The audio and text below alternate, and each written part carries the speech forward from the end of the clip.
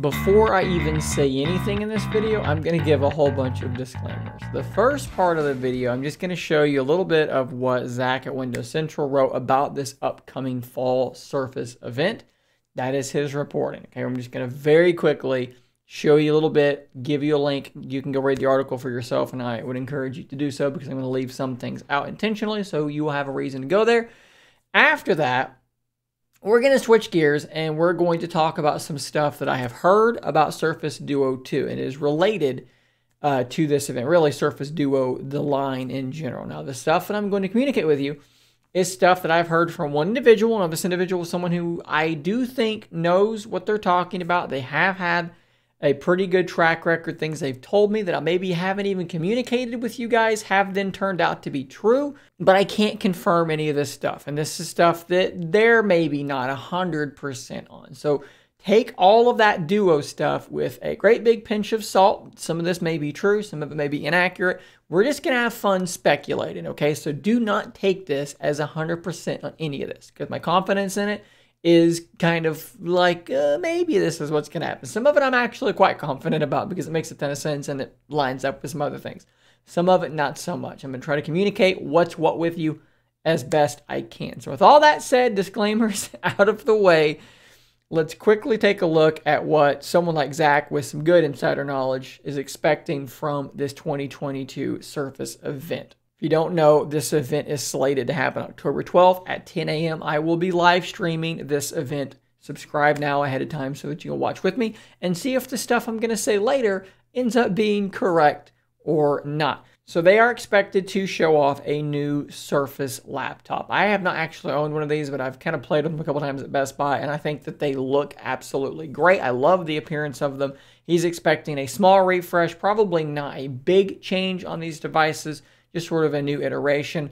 We're expecting a Surface Pro 9, which from what I've seen as well, the ARM version, the Surface Pro X, might just kind of be rolled into the Surface Pro 9. So you're all going to be the Pro 9, but there's going to be like an ARM variant, which is basically the Surface Pro X. That would be pretty cool to see. A new Surface Studio 3 is all but confirmed. We actually saw a photo of it from a filing of some sort, and it looks exactly like the other ones did. Probably going to get that new Surface Studio 3. Zach also mentions Project Volterra, as well as possibly a new set of Surface earbuds. So that's kind of what we're expecting to see. Again, link in the description to a few more details, more information.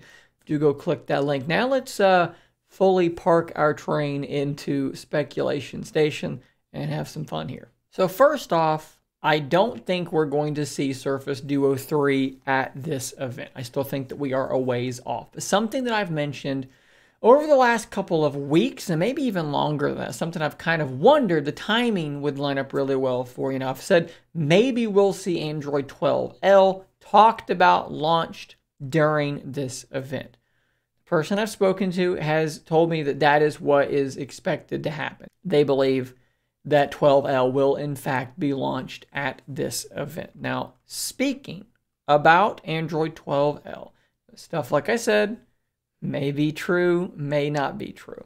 I asked them what they could tell me about 12L, what changes would be coming, and they communicated that some of the stuff we'd already heard was true. So we're going to get a pretty big visual overhaul. The font is going to be changing. The icons are going to be changing. A lot of this fluent design language stuff from Windows will be moving over. But they also communicated that there's a few more things. As far as they currently know, Microsoft is working on some way to bring the Android 12L taskbar over. Now, I've made a video talking about this, about how I'm not sure how a taskbar makes sense on a dual screen device.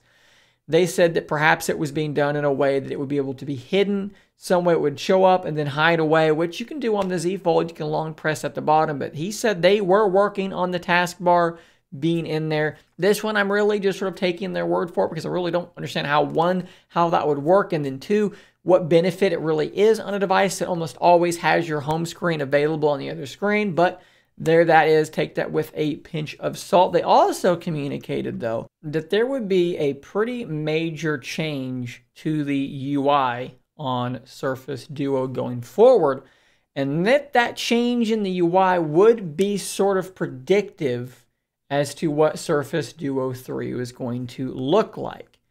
I asked them, what do you know about Surface Duo 3? And they said they're aware of 2 prototypes floating around internally at Microsoft. And both of them are a single folding OLED. One prototype is a 180 fold, so something like the Z Fold, something that is open flat and then closed shut, although it would be shorter and wider like Surface Duo, and probably no cover display. This thing would just be nothing, and then you'd open it up and it would be just basically a folding tablet with no cover display. The other one is a prototype that has the 360 hinge, so it would be able to not just open up flat, but then fold all the way back around, and that would give you phone mode and different postures.